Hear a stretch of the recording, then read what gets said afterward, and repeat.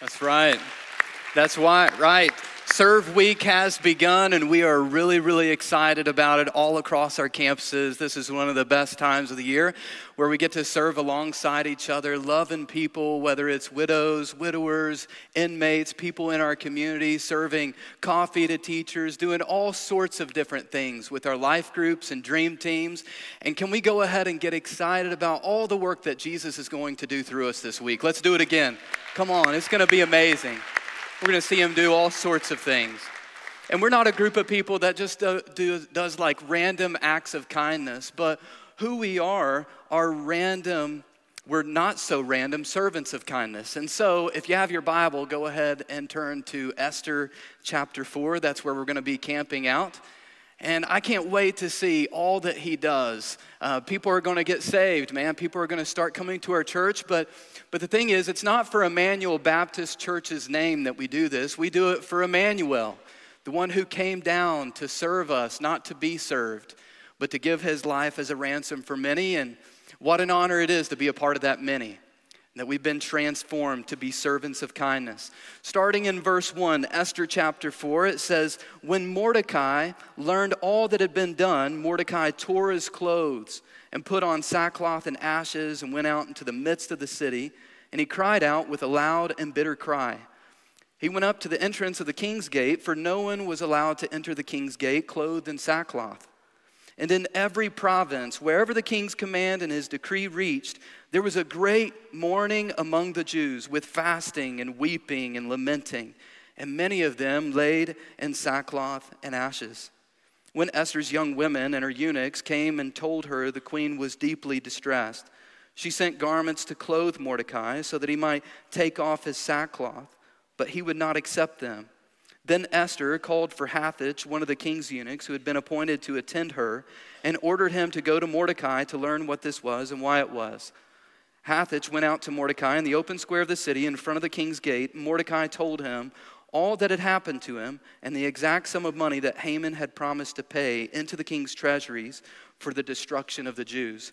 And so right out of the gate, we see that there is an incredible need. There's incredible needs in Persia, and there's incredible needs all across the world, even in our community, and we'll talk about that here in a moment. But the Persian Empire stretched all the way from eastern India to Ethiopia. It was a huge landmass, but in comparison to the United States, maybe it's not so large, especially when you combine it with Alaska. It's huge, it's massive. But the difference is that makes Persia really stand out across all of human history is the amount of people that were living in Persia. 1/3 of the population of the world lived in Persia. So they had incredible amounts of influence. To try to compare it with the United States, only 4.35% of the world lives here in the States. And so a lot of times we think because this is where we live and this is really a lot of the only people that we're interacting with, we think really this is the center of the world. But Persia back then was the center of the world. But to understand just a couple things, this was 500 years before Jesus touched down in the city of Bethlehem, born in a manger. And they were under the reign of the Persians, who ended up conquering Babylon, who conquered Assyria. And all of these nations, they ruled over the Jews and dispersed them across, during this time, 127 provinces, which today we would probably call them states. Now, Esther, this story, is happening in between two different books within the Bible. Ezra is used by God and the group of people to rebuild the temple. And then you have Esther's story, and then following after it is Nehemiah. God used him to rebuild the wall. And so as we jump into this, it's very important that we get to understand the people in Persia. The first person we're introduced to is a guy by the name of Mordecai. And Mordecai was the uncle and the adopted father of a young Jewish, beautiful orphan girl by the name of Esther. And Esther was really the name that everyone knew her as, but she had another name given to her when she was born, and it was Hadassah. That was her Hebrew name. But everyone knew her as Esther, and God sovereignly placed Esther into a very, very important position. So important that Mordecai would say it's for such a time as this. See, God placed her to be into the role of being the most powerful woman all across the globe. She was, in fact, the wife of the king, which made her the queen of Persia. And we're going to see really what was the reason why God would place her in such a position. Another guy that's a part of the story is a man named Haman, and he was second in command under the king.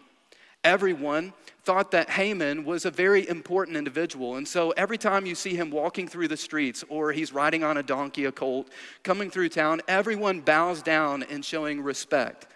Now, it's not as though they were worshiping him because the king really wanted everyone to worship him. It wasn't that they were worshiping him, but at the same time, there was one individual that refused to bow down in front of Haman, and it drove Haman nuts. The guy who refused to bow down was Mordecai. And Haman stayed up late at night, week after week. Every single time he would see Mordecai, he thought about wanting to take him out.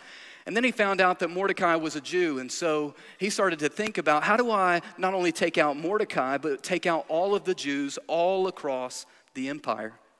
This is a dangerous, horrible situation that would cause Mordecai to tear his clothes and to be in great despair, to lay himself in front of the king's gate. King Ahasuerus was a very wicked king.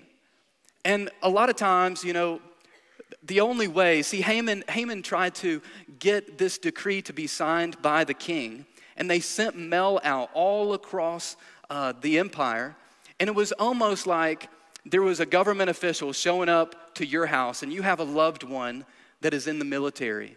And they open the door, and you can just see the spouse, whether it's the husband or the wife, kind of fall to their knees and realize, oh no, my loved one, my spouse has been shot and killed. But this was so bad that it wasn't just that one individual was taken out, but the decree was signed by the king saying that everyone that you know is getting ready to die. It's a very, very fearful situation where everyone was almost going nuts. And the reason why is because it was signed by the king. And who could change the decree of the king? The only one who could do that was the king. And he usually wouldn't do it because it would look bad on his name. He would be a man that would be kind of soft and not willing to keep his word. The king was very self-centered, a pleasure-seeking kind of king. We read about it in chapter 1. He throws a party that lasts for 6 months, y'all. It's for every single person that serves underneath his reign, that's his employees. And throughout the whole time, it wasn't really to cause the people who work for him to show them that he was appreciative of them. But what ended up happening is he did all of this so that they might see how great he was. So they were eating of the king's table. They were drinking from cups that were made out of gold, even sitting on couches made out of gold. I don't know really how comfortable that was, but it was all for his own glory. It was that everyone would see how powerful and how great the king was. After the 180 days, he goes ahead and throws a 7-day party for everyone in the capital. It doesn't matter how great or small you were, whatever you wanted, you could almost get. He said there was one rule: there is no compulsion. And so however much wine you want to drink, everybody was drunk as skunks and doing whatever they wanted, which is very, very dangerous in a society, especially in a man's world, which is what Persia was. He was so bad that when he was drunk one night, he asked for his wife to come around and dance around, displaying her beauty to all the other drunk men. And you would have thought that this king, when he would sober up the next morning, he'd go and apologize. But what did he do? Instead, he was convinced by other individuals that he should go ahead and divorce his wife, kick her out of the palace, and he would remember her no more. And so if the king was this wicked to his own wife, how in the world would he consider the needs of the small little Jewish people who he's just sent out a decree to wipe them out? And so when Mordecai learned all this, he tore his clothes, laid in sackcloth and ashes. And a lot of times in our society, we say when you're going through hard things, people process grief differently. But back then, a lot of people were taught how to grieve. And so they would physically grieve by tearing their own clothes.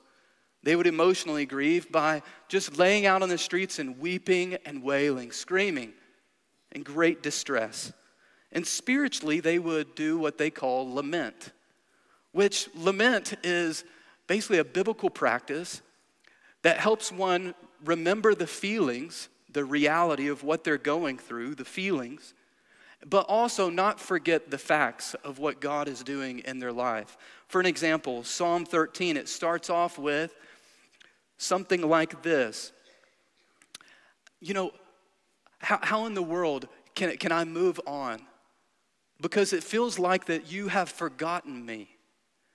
You've hidden yourself from me. That's how Psalm 13 starts off. You've hidden yourself from me. And a lot of times that's how we feel when we're going through grief. But then he ends with Psalm 13. He remembers the steadfast love of the Lord never fails, and it always continues. See, in our communities, there's a lot of need. A lot of need. And one of those things is 2,300 people in our state die every single year from overdose. And to wrap our minds around that number, when you take Madison Central High School, which is where our Richmond campus is located in Madison County, when you combine students and faculty, there's around 2,300 people in that. And so just imagine that amount of people, a great tragedy hitting them to where every single year a whole school is knocked out. Because that's a real reality of what's taking place. But yet many of us, we show favoritism and we think that there's greater worth in certain people based on the decisions people make. And so this number just kind of passes us by really quick without us feeling like we need to be involved in some manner in solving it. Human trafficking in Kentucky it's becoming more and more common. It's not just something that happens across the globe, but it's something that happens here in Appalachia. 60% are kids that are forced into labor or sex. Women are a part of that. And catch this, it's a lot of times it's immigrants with little to no English that are very, very vulnerable to the persuasion of these individuals. They often would say something like this: hey, if you show up at this place at this time, I'll give you a job that's better. That's better. And then they show up and all of a sudden they're kidnapped and forced into, whether it be pornography, hotels, illegal spas, or even random homes across our state. People are lonely and isolated. Children, a lot of times we're growing up and they're less likely today to take care of their family. And so you have nursing homes packed full of widows and widowers, but their family is nowhere to be found. Even children, I've heard it said from those who work in the school system that sometimes children are sent home with lunches every single day, sometimes especially during the weekend, so that it might be able to hold them over until the following day or the Monday where they can get breakfast again because they don't have a whole lot of food in their cabinets. And guess who ends up eating a lot of it? It's their own parents. I mean, we live in a society that's pretty wild. It's kind of nuts. We forget that sometimes. But it's not just them outside, it's us in here. All of us have been church hurt in some form or fashion, had a conversation that didn't go really the way that we planned. And this is a common thing. I know of a person who's 77 years old, and this gentleman still refuses to become a Christian because his dad served as a pastor on the weekends, but all throughout the week beat him. And this is still going on. You know, oftentimes, God calls us to intervene where there's need. But we, a lot of times, offer a Band-Aid when it should be like it's a fatal wound. This guy's not going to make it. And that's what happens in verse 2 with Esther. She tries to comfort her uncle by giving him a change of clothes, but it's going to cost more. What's it going to cost her? In verse 8 through 11. Mordecai also gave him a copy of the written decree issued in Susa for their destruction, that he might show it to Esther and explain it to her and command her to go to the king to beg his favor and plead with him on behalf of her people. And Hathach went out and told Esther what Mordecai had said. Then Esther spoke to Hathach and commanded him to go to Mordecai and say, all the king's servants and the people of the king's provinces know that if any man or woman goes into the king inside the inner court without being called, there is but one law, to be put to death, except the one to whom the king holds out the golden scepter so that he may live. But as for me, I have not been called to come into the king these 30 days. It's very important for us to understand Esther's decision. Like, what's her options? You know, one of her options could be put up or shut up. You know, she could put up and decide to go against the king, secretly bringing a dagger in and maybe taking him out. But that wouldn't have been probably a very good plan in a man's world. She could have shut up. She could have tried to hide herself into the palace, which is often what the queen would do anyways, just hoping that the storm might pass by. It would have been an incredible temptation for her to do so. Or she could have shut down Mordecai. She could have sent some troops with Hathach as he communicated the message to him and went ahead and just tried to silence him, maybe threaten him a little bit. Or she could have stooped down, and that's in verse 8. This is the request her uncle made of her, is what I want you to do is I want you to beg for his favor. Now, to beg and favor are the exact same words in the Hebrew language. And so what Mordecai is asking her to do is to stoop down and giving basically a kind request to the king. Not to forcefully say it, not to rudely say it. Don't you know I'm a Jew? You know, you shouldn't have sent out this decree, but to humbly come before him and to kindly request that she would be spared as well as all of the Jews. And what she's doing is she's stooping down to show kindness to him, and she is basically asking for him, figuratively speaking, to stoop down and to show kindness to her and all of her people. It was not a handout, but it was a hand up. You know, handouts are very, very easy and quick, and we're very prone to help people through handouts, but what this was a hand up. And hand-ups are always much more difficult. They last longer. It requires a relationship. And so as we go out and serve week, let us not just be focused on pulling weeds, but let us be focused on the person who we're serving. When you're out doing a block party, may it not be just about the event, but about the person. We say this as a staff, people are more important than projects. Listen, when people sense that they're merely a project to you, man, it's even worse than if you didn't serve them in the first place. Because it comes just from a deceitful heart that looks to get something rather than to be genuine to them. And this is what is being asked of Esther. What will she do? Will she give in to God's calling, or will she give in to her own comfort?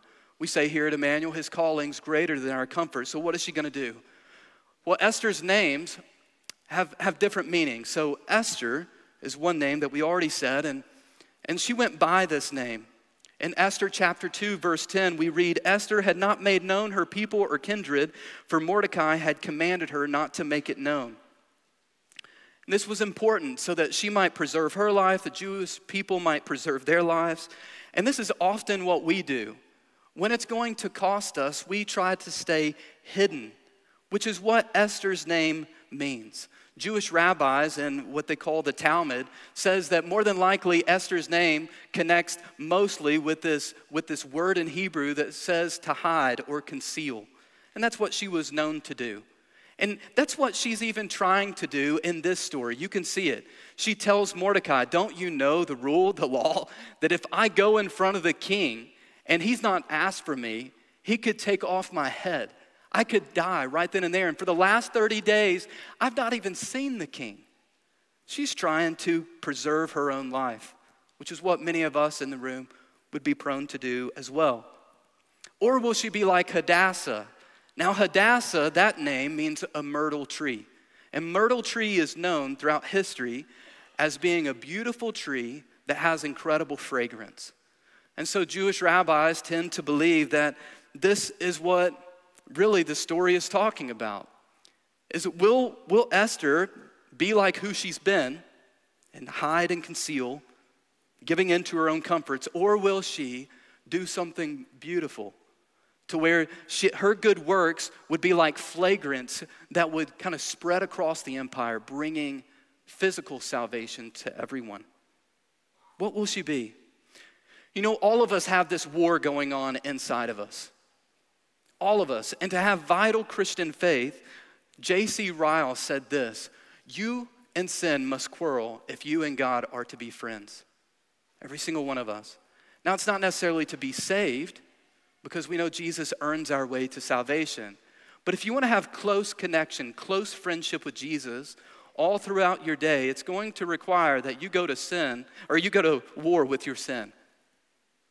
It requires it, because every single one of us have this war going on inside of us.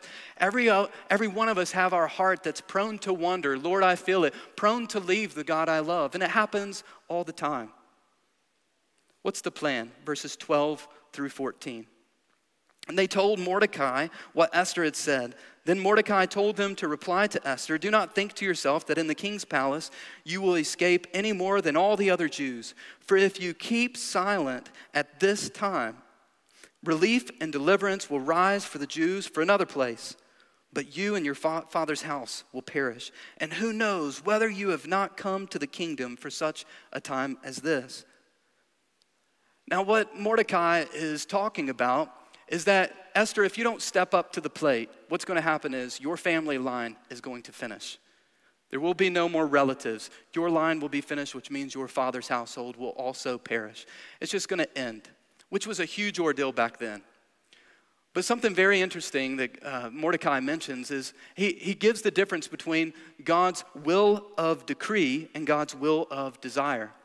See, God's will of decree will happen. He has a plan that's going to take place. None of us can thwart the purposes of God. None of us can change his plans. It's already written in stone. This God has orchestrated these events. But there is a difference between what he desires. And all of us, every single day, escape God's will of desire when we sin, when we step out, when we're not brave in that moment, or when we have impure motives within the heart. But no matter what he's stating here is God's made a promise all the way back to Abraham that through his seed, all the nations will be blessed. And so maybe there's a lot of Jews that are going to be taken out here, but God will preserve his people, even if it be a remnant, a small group of people, because Jesus is going to come from this line and do what we all know that he has done, that we'll talk about in a moment. So how does she respond? Let's continue. Verse 15 through 17 to finish. Then Esther told them to reply to Mordecai, "Go gather all the Jews to be found in Susa and hold fast on my behalf, hold a fast, and do not eat or drink for 3 days, night or day. I and my young women will also fast as you do. Then I will go to the king, though it is against the law, and if I perish, I perish." Mordecai then went away and did everything as Esther had ordered him. So by asking everyone to fast and pray, what Esther was acknowledging is that she needs the support and fellowship of other people. And so do we. None of us in the room can single-handedly meet every single need in the world. That's why we're family. That's why we're a body of Christ. We all work together to meet these needs so that Jesus might be known. But also, number two is that she depends on more than human courage. You know, courage can get you places. Courage can get you Medal of Honors. It can get you ribbons. It can even get you movies written about you. But sometimes courage just doesn't cut it. It's kind of like me. If I went into the weight room, which is a big if, all right? It's a very big if. But if I placed a lot of weight on the bench press or whatever it's called, the bar, and I were to lay down and I would try to lift that up, it would crush me. Courage wouldn't matter how much like Monster drink I drank or whatever energy drink you wanna name. I still wouldn't be able to get it off my chest, which is why I would need someone to spot me. And all of us need others to spot us as we serve and engage with people. Charles Spurgeon said something like this: prayer is the slender nerve that moves the muscle of omnipotence, God's power. But she had courage nonetheless. She says, "If I perish, I perish."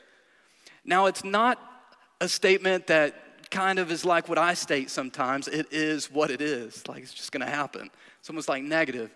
But what she's stating is that, hey, Mordecai and the Jews, if you're going down, I'm going down with you. Amazing. And so Esther does respond. She steps in front of the king's court, and instead of, him bringing the gavel down, he waves the golden scepter, and she not only has her life spared, but all of the Jewish people. And it's an incredible story. There's much more to the story than what we can say at this time, but man, you should read it later this afternoon. It'll take you like 15 or 20 minutes. But I do want to address the skeptics in the room to finish up. Skeptics a lot of times will say Christians need stories like these in order to make them basically be good people. And they often will say, if that works for you, then that's fine. But I don't need such a story to be kind to people. And it's true, in a sense. You oftentimes may even outmatch a lot of us as Christians. It's sad to say that a lot of times non-Christian citizens are better citizens in America than Christians. I hate to say that, but it's true. But there's a guy by the name of Vladislav Rostorotsky, and I do plan on saying that again. I had to practice that one. But he was a Russian man who was world-renowned for being a gymnast coach for women. And he once stated this: "Talent is not enough. I believe that a really good gymnast is 10% inspiration and 90% perspiration." And so it's true. You can be kind, and you can make this place a happier place. You can. If that's what life is really all about, for you to do good so that others might feel good, it can happen. But I do want to say this, that in God's perspective, all of our good deeds are but filthy rags. So it's not going to get you anywhere on his terms. But I will say this, that all of us as human nature, when we're doing things that are kind, there's an inward dialogue going on. And that inward dialogue goes something like this: hey, I'm doing something nice here, and I feel like I'm a little bit nicer now. I feel like I'm a little bit more kind. Kind of swell up a little bit with pride after a project is done. You serve someone. And a lot of times that can happen. Either somebody else comes and pats you on the back, makes you feel good, or you go ahead inwardly and give yourself a pat on the back, and it's just normal. Every single person in the universe does this. Or it could be on the other side where you go into despair. It's not that you're proud, it's that you never can do enough. There's always more needs, and you feel like you just never measure up, and you grow to despair. And so what takes place is externally somebody might be serving and meeting a need. But inwardly, what's happening is there's distance being created between the two people, because either you feel really good about yourself, which makes you feel better than the person that you're serving, or you feel horrible and like, oh man, I gotta keep up and do the next thing. I gotta be a part of every single project during Serve Week to just kind of measure up, go, go, go, go, go. And it creates distance between the two. You would agree with me, skeptics and Christians in the room, you would agree with me that if someone were to be externally serving someone, but internally their heart's not in it, that's not a great thing. It's actually a deceitful hypocrite, which is all of us in the world. We struggle with it. But Rostorotsky said this. He went on a hunting trip, and it was supposed to last for a week. And he ended up coming back early, came back on a Sunday, rolled in on a Monday into the gym, and he made a statement like this to some of the folks that were in the gym.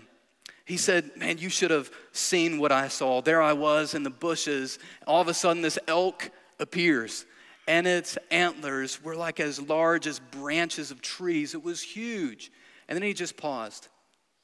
And there was some time, and then the gymnast would ask a question that you would probably wonder, well, did you get it?